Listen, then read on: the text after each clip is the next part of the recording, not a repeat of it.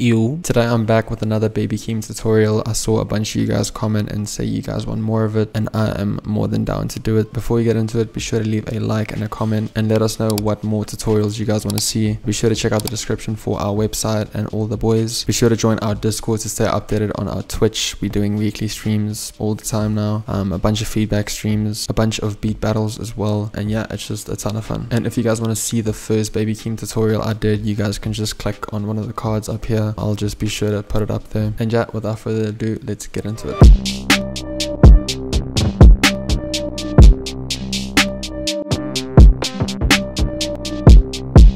So starting off with this Baby Keem beat, I'm kind of leaning more towards like the sample flip Baby Keem Kendrick. There's a bunch of different styles that they do, but this is one of them. So I started off with this sample from Sound Source.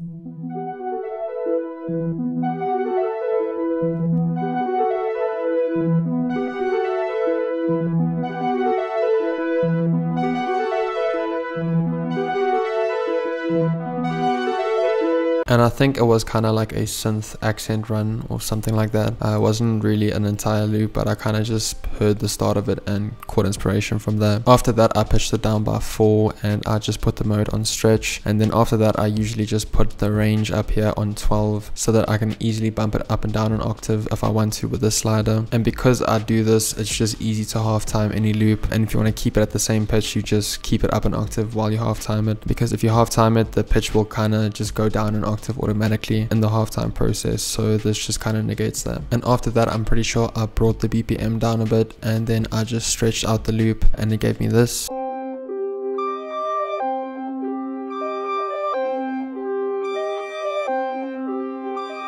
So I kept that as an intro, and then I basically took the start of that loop and then just chopped it up and looped it over.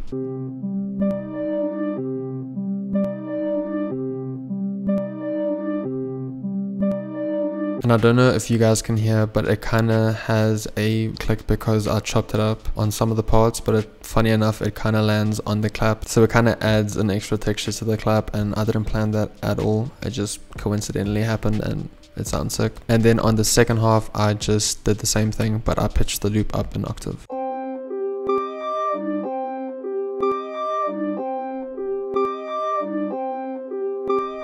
And that is about it for the flipping of the melodic side of the loop. After that, I dragged in this hi-hat loop that I'm not too sure where I found, but this is how it sounds originally.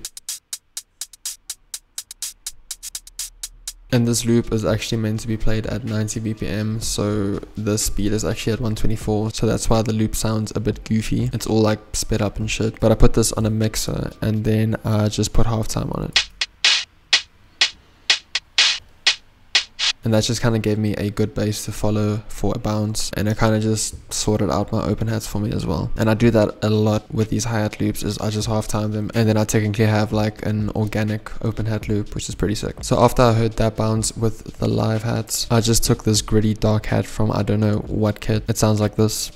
And I just did a simple two-step, but as you can see, the waveform is a bit delayed, so it kind of adds a swing to the two-step. And I just ducked every second note's velocity as well to add more to the swing.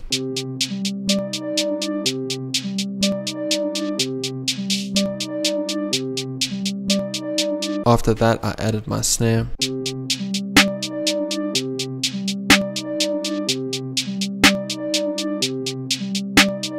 And now you can kind of hear the full swing of the beat. So half timing that loop and just adding like a little delay two-step, it just adds already so much swing to your beat. I feel like it's a really slept on thing to do, and it's really easy to do as well. After that, I added this open hat.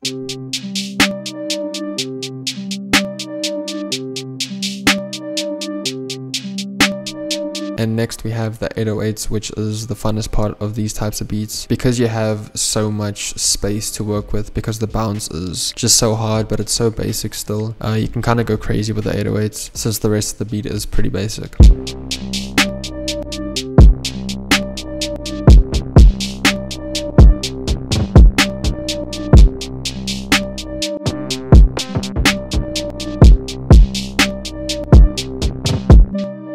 So yeah, like I said, just have fun with it. You can do a bunch of slides, a bunch of like triplet rolls and shit. It all sounds hard, and because everything is so low as well, I feel like all those rolls and slides are kind of more emphasized because the jump of the octaves are kind of that big. It just kind of emphasizes those parts of the pattern. And then after that, I just made a pattern unique for my 808, and I just switched it up a bit for variation.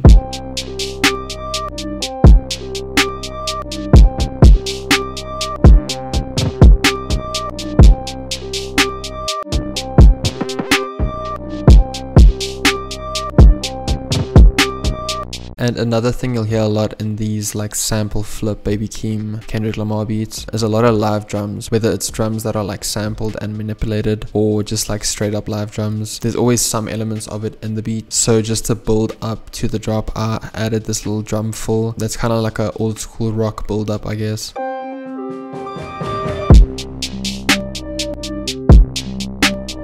And as you can hear, I also just added a riser to emphasize that. And that is about it for the beat. I don't really have any other effects or anything on the samples. I just used halftime, and then for the 808 I just added some Fruity Fast distorter and a limiter on as well, and I topped it off with some EQ just to take off some of the high end of the distortion. But yeah, I hope you guys enjoyed this video. I hope you guys are messing with the Baby Keem videos because I really enjoy making these beats. As always, be sure to leave a like and a comment. Be sure to check out the description for the boys and all the label socials. Also be sure to check out our website. We're constantly running sales there, and we have a bunch of free kits on there as well, so be sure to check it out. I hope you guys have a blessed day, and I'll check you guys in the next one.